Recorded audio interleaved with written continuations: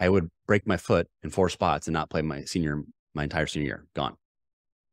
The Wow. gentleman who I beat out in a junior year, who's going to play tight end, he now has to play quarterback. He gets in and immediately starts doing great. Life moves on. I'm on the sidelines feeling sorry for myself.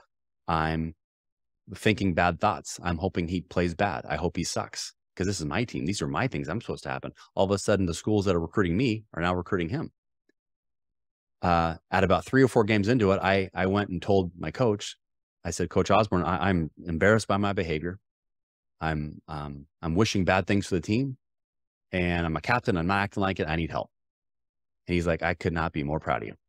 I was like, did you just hear what I said? Like, how are you proud of me? He goes, Case, because you had the vulnerability and the humility to come ask for help and telling me exactly how you're feeling. I was like, what are you talking about? And he goes, well, let's figure out a role. I go, I don't have a role. And I'm just still negative. He's like, Case, you know this offense better than me. I want you to go up in the booth. You'll be my offensive coordinator. You're going to help me call plays. And right when he said that, it was like a vacuum sucked the negative energy out of me. Gone. And I had purpose. I had clarity. The leader met me where I was at. He helped me using kind of a question. He didn't like judge me.